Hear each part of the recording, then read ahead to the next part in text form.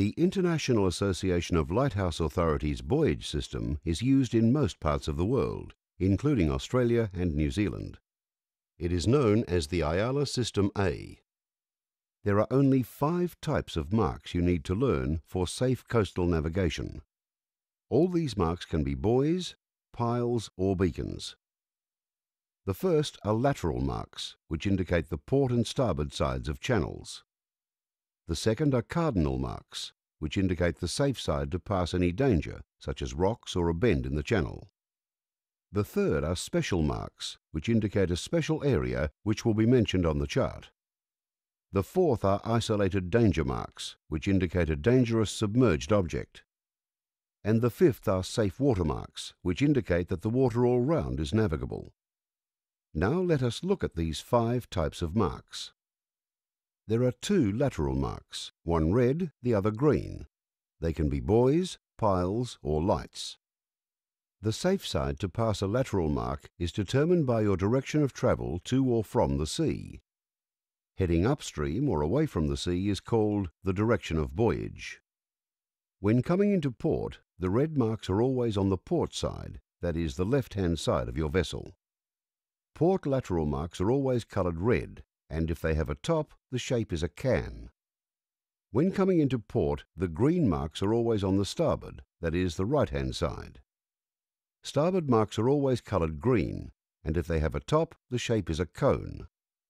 The reason the tops are a different shape is so you can tell whether you're looking at a port or a starboard mark if poor light makes it impossible to tell the colour. Remember, port marks are red with can tops, and starboard marks are green with cone-shaped tops. If lit at night, port marks have red flashing lights, and starboard marks have green flashing lights. There are 4 cardinal marks: north, east, south and west. They are used in conjunction with your compass.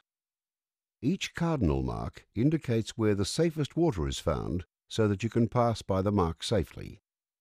All 4 cardinal marks comprise 2 black cones mounted on a black and yellow buoy or pile. North cardinal marks indicate that the safe water is north of the mark. The 2 black cones point up. The black band is above the yellow band. East cardinal marks indicate that the safe water is east of the mark. The 2 black cones point outward. There are 2 black bands, one above and one below the yellow band. As you might expect, the south mark is opposite to the north one.